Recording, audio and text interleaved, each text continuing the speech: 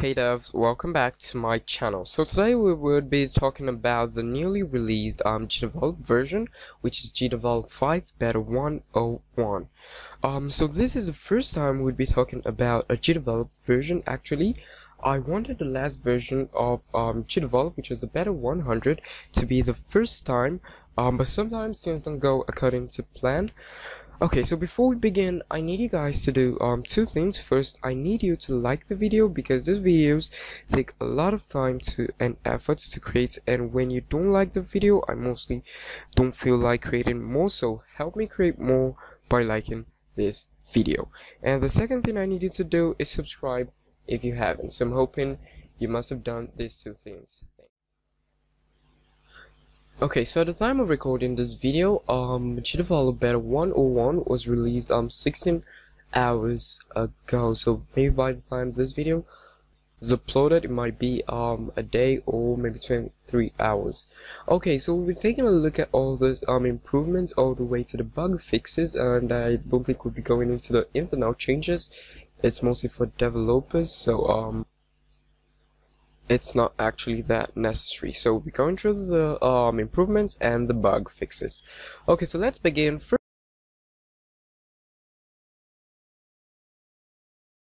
First of all, we have this right here, which is add better support to right to left language by denim to X. So this is actually better support for right to left languages, and let's open GDevelop just show you guys. So this is GDevelop, and currently GDevelop Beta 101. Here we go. So you should have updates here, just in case you don't get the auto updates. I'll leave links in the description to download the latest version. Okay, so let's close this, and for language, I'll change the language. Let's select a right to left language. I think this would do. So there we go. This is the better support for right to left. This is actually 2% complete. So yeah, so we have most of our languages. Okay, so there we go. And we now get this right to left. It's not complete, that's why you don't get this text changing. So I'll change that back to English. Okay, so let's go back and okay.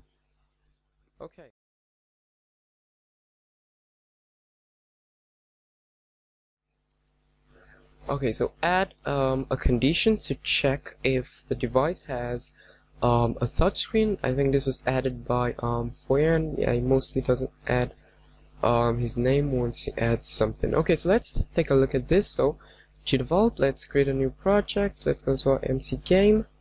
Okay, so let's add a new scene. Let's check this out. So new scene and new scene event. So it's a condition, so it's definitely in the event. So add an event, add a condition. It would definitely be in all the conditions, and then touch, I think. Okay, so here we go, device app. Okay, so check if the device is running. The game has a touch screen, typically Android phones, iPhones, iPads, but also some laptops which have touchscreens. So this checks if the device you're currently running the game has a touch screen.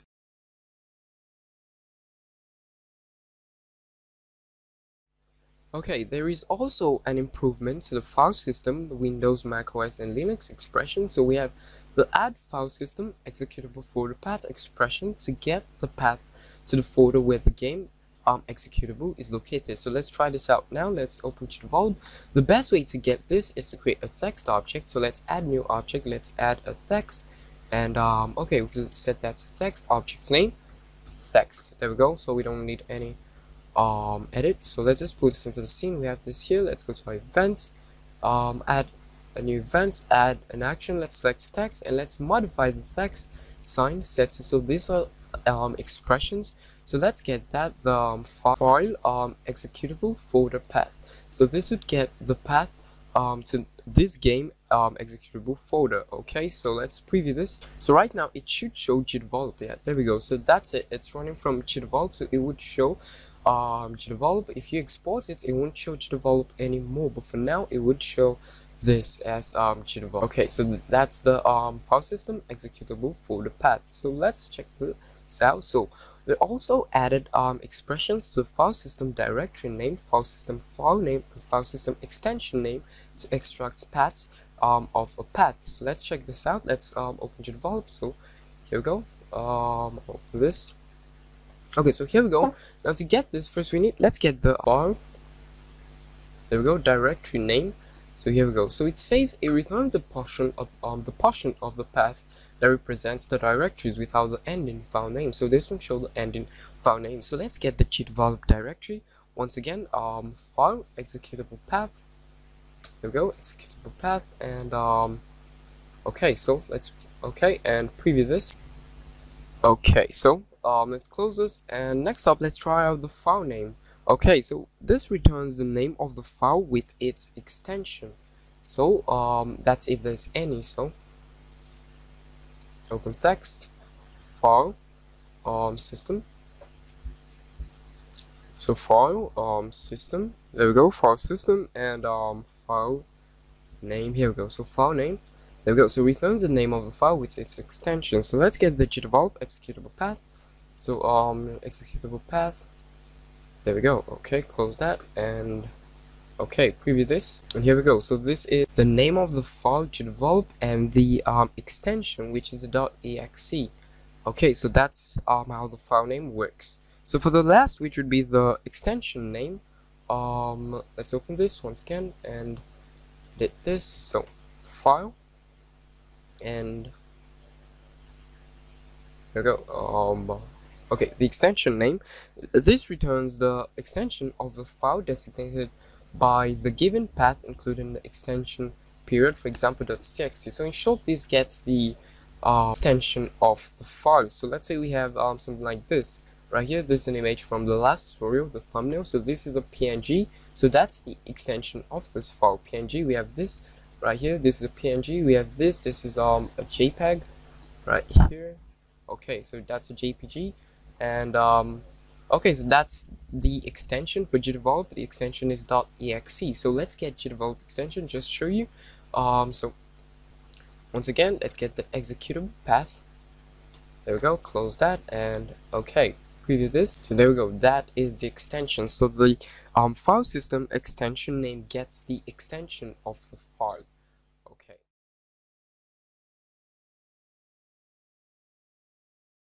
Actions, conditions, and expressions to manipulate the windows on window on Windows, Linux, and Mac OS. So this allows us to set the position of the window, minimize, maximize, and resize it.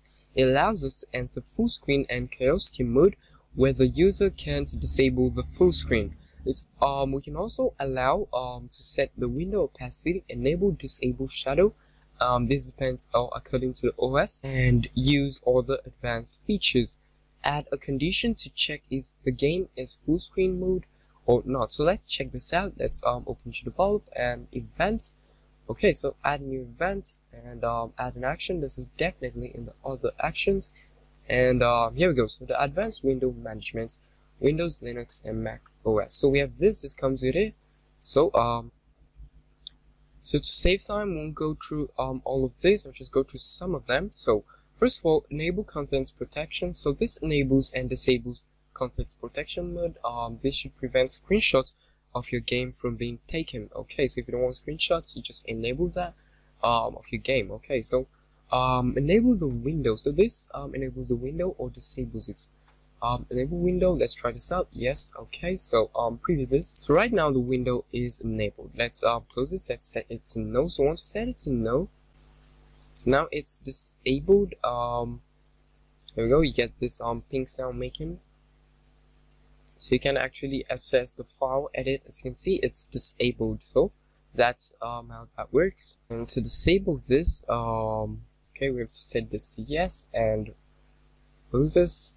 Okay, so we have this now, it's enabled once more. So close this and let's check them out. Okay, so we have the flash the window. This would make the window flash or end flashing, change focus on the okay, so this gain or lose focus. So I tried this earlier and I realized that you should always have a way to give the window focus once again. So if you set the focus of the window to no, you should have an action to set it back to yes, or else you might experience some issues. Okay, so we have the maximize window. Basically this just does the simple maximize and minimize. There we go, sorry, this is the minimize right here. So we have to make the window always on top. So this will set it always on top. Let's try this out. So we have a level right here. So I'll set the status level and enable always on top. Okay, so preview this. Okay, so normally once we click on the back window, this should go behind it where it's on top. There we go. So that's how the enable window always on top works. Okay, we have the allow closing, enable or disables closing on the window. So once this is set to no, you cannot close the window. Allow focusing, you can allow the player to focus on the window, yes or no. Like I said, you can focus it, and once set to yes. And okay, so allow full screening. So this would allow or give you this full screen, right? Okay, enables or disables full screening of the window by the user. Okay, so enable window shadow. This is self-explanatory. Enables the shadow karaoke mode, puts the window in a karaoke mode. This prevents the user from exiting full screen. So you don't want your user to exit full screen, and you want them to follow the process where they have to go through exit. You can set this check and allow maximizing. So let's check this out. Allow maximizing, no. Okay, preview this. So this should gray out our maximize button. There we go. So we cannot maximize anymore. So that's it. That's how this works. So same goes for the minimize. It grays out the minimize. Allow moving once set to no. You cannot move the window opacity. So you can set the window opacity here. It must be between 0 and 1. Okay, so allow resizing. You want to resize your window, you have to allow this. Okay, so set our window position. You can set the window position with you set the X and the Y position right here, and change the visibility of the. Okay, so be careful how you use the change visibility of the window, because the last time I tried this, the window completely disappeared. So you should have an action to make it visible once more. Okay, so that's it for the actions, and basically we would have conditions also right here. So in the condition side, all you would do is just check if it's true or false. If it's true, then you do this. If it's false, you do that. So that's what we have in the conditions. Okay.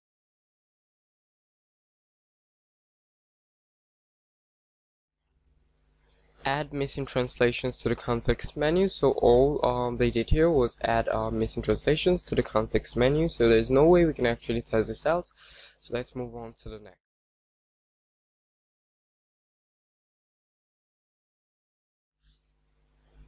Show the description of the expression when filling the parameters of an expression, just like we saw earlier when we were adding in this expressions. Right there we got the description. So that's it.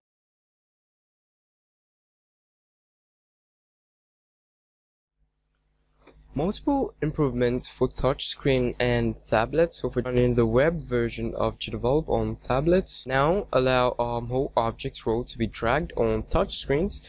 Add supports for context menu via a long touch on Safari iOS.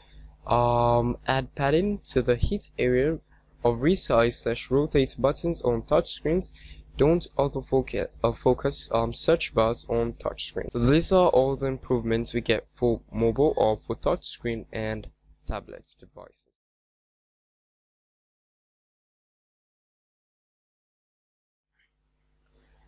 Okay, so new examples in GDevelop. Add examples for the Tween animations feature. So we have the Tween animations example by Sebastian. Let's check this out. GDevelop and new scene file. Let's create a new project and examples. Okay, so Tween. There we go, Tween animations, and okay, so let's check this out. Preview.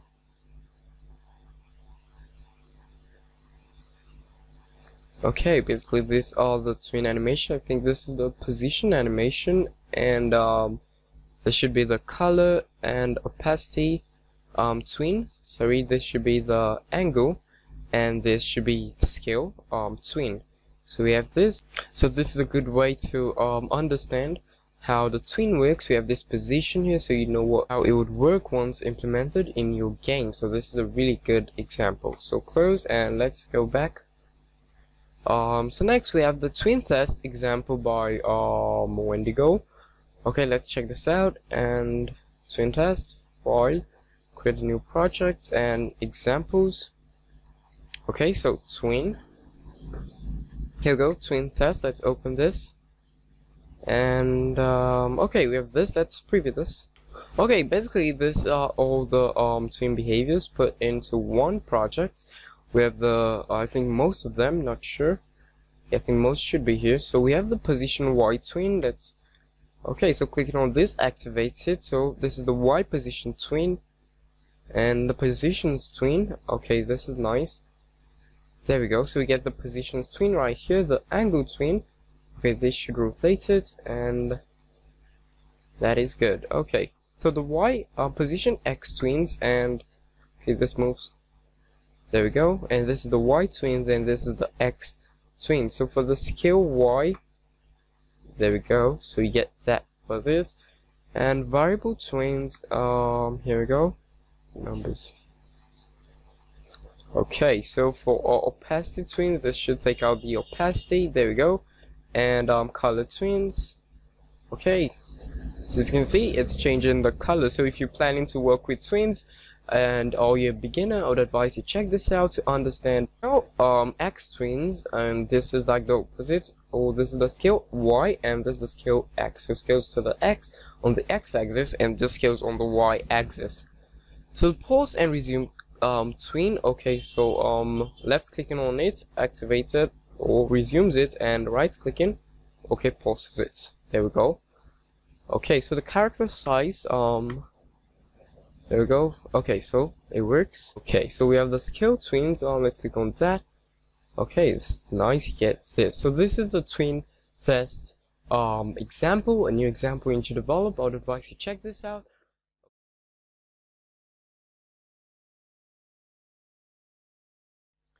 Add layer effects example by the GDevelop, which is me. Okay, so that's okay. In GDevelop, create a new project, examples, and effects. Okay, so layer effects. Okay, so this is it. So the reason behind this example is that I got tired of the fact that I wasn't sure what each effect could do, and I had to go through every single effect just to get the perfect effect. But now with this example, all you have to do is switch between effects. So let's preview this. Okay, so this example comes with a light and dark, just in case you want to test it out on a lighter background. There we go. So the first effect, which is the twist effect, we have this, and the next and previous button, and you go through every effect in the engine. There we go. So there's the brightness and there's the bulge pinch. There we go. So if you're tired and you want to test this if you want to know what this looks like on another image, all you have to do is click on the next image. It brings up a new image for you. There we go. So you can test this out, and there we go. So you get this images to test it out. There we go. That's it. That's the layer effect example. Okay.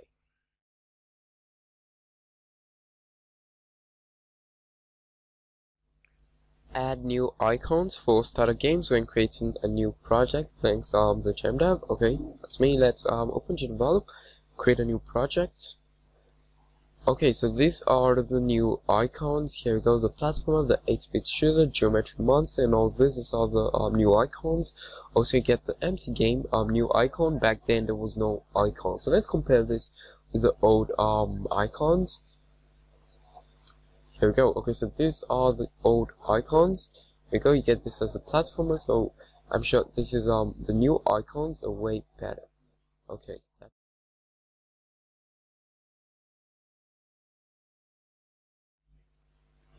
Add latest tutorials. So we now have more tutorials on the videos tab.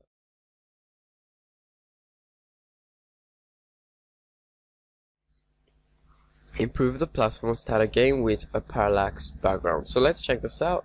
Create a new project and platformer. Okay, so here is the parallax. Let's preview this, and we have this. Okay, seems to be an endless parallax. Here we go, and it's endless, so that's the parallax. Let's check out the events. Okay, I can't see anything here. Let's it shouldn't be here. Okay, it's definitely a behavior. Let's check this out. guess it's a behavior. So cloud behaviors. Okay, that's it. It's a behavior right here. So the horizontal flow, cloud, sprites, parallax should be an easier way to create a parallax with this behavior.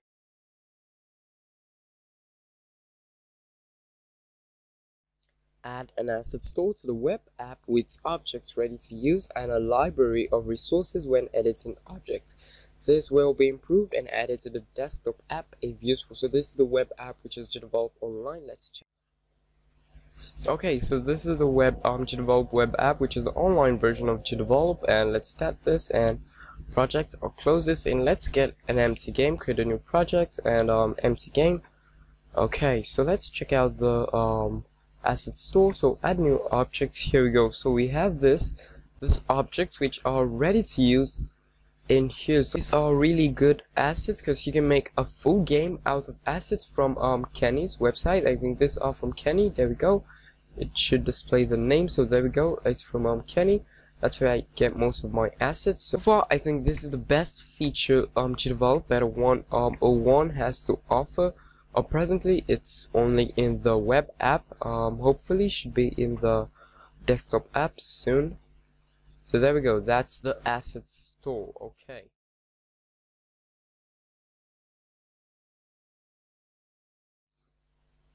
Okay. So for the bug fixes, fix optional parameters wrongly included in the expression when not viewed in the expression parameters window. Fix grid snapping being disabled after alternates tabbing to another window. Fix game crash with lights when the device is lacking WebGL support. Fix focus being lost when redefining a variable in the instance properties editor. Multiple fixes to the P2P feature. There we go. Multiple fixes to the web app. Also fix fix margin around renamed list items, and fix memory leak. They should be good when reloading resources from objects. Fix outlines of the shape painted objects that were not visible in the specific case. Fix file system user home path expression not working, and fix the file system executable path description. So that's all GDevelop Beta 1.01 has to offer. Okay, so it would be good if you could tell me what you think about this version. Okay, so there we go. That's GDevelop 5 Beta 1.01. Go and have fun with this version. Thanks for watching.